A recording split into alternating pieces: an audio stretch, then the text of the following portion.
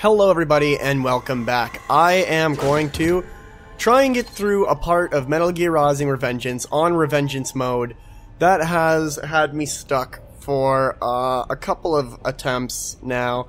I have one med kit and I need to try and maintain this med kit. I have to fight two mini bosses in a row here. It's a copy of Mistral and a copy of Monsoon. Oh, and I don't remember the controls. There goes one med kit. Alright, I'm just gonna die.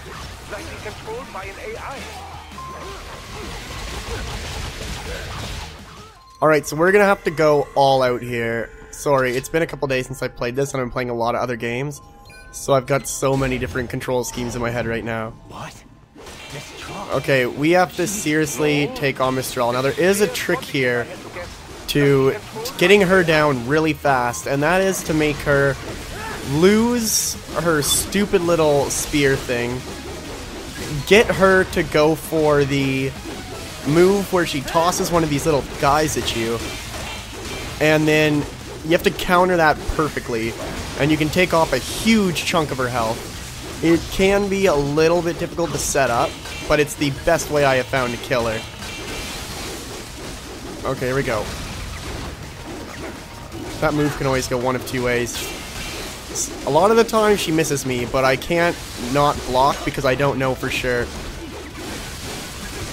Okay, there we go. I'm gonna piss her off enough soon. And somehow she caught me with that. Oh, she didn't take my medkit though. Which means there's still possibility for me to get some health back if I can just grab a bunch of these little healing items on the ground. I can't get hit until they start showing up again. Okay. I don't know how she hit me with that move, but there's no point in like getting pissed about it or arguing with it. It happened, it's over. No you don't. No you don't. Oh, she's going for the... I never know which move she's going for. Now you have to keep moving because these guys are going to try and grab you, they're going to try and blow you up. You gotta kill them, but also keep an eye on her.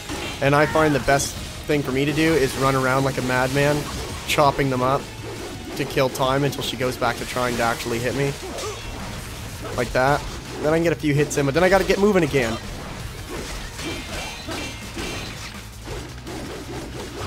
This gives me a couple free hits. I have chipped her health down seriously just from this. There we go. Come on, you've got to be getting close. Oh, I think she's gonna let me. Nope. That's right. I'm hitting you, bitch. I'm not taking any of your shit no more. She's gonna, like, it might take me a couple attempts, but I'm gonna give every attempt my all.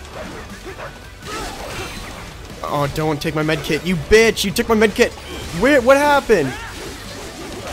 Oh, I hate you so much.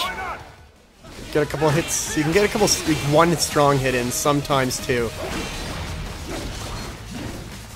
Now she's a quick one, and that's the problem. But what's even a bigger problem is the boss after her is even faster, and it starts at like one of the most troublesome moves for a person in my position. There we go. You thought you had me there, didn't you? No, sorry. Not gonna happen. Now I need her to go. Yes! So see how much damage that took off?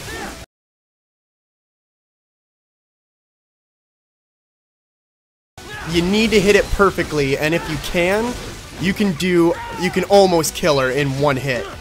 Oh god, get off me. This is why I need to run around. We still have our one med kit, we haven't been hit yet. This is a good setup. But I'm not gonna lie, it doesn't really mean anything. It just means that beating her is going to be easier. She's not the problem. I can kill this chick. Oh, is she gonna... Now that's not really a risk, it's just annoying. Oh, she didn't kill me though. So I have a chance.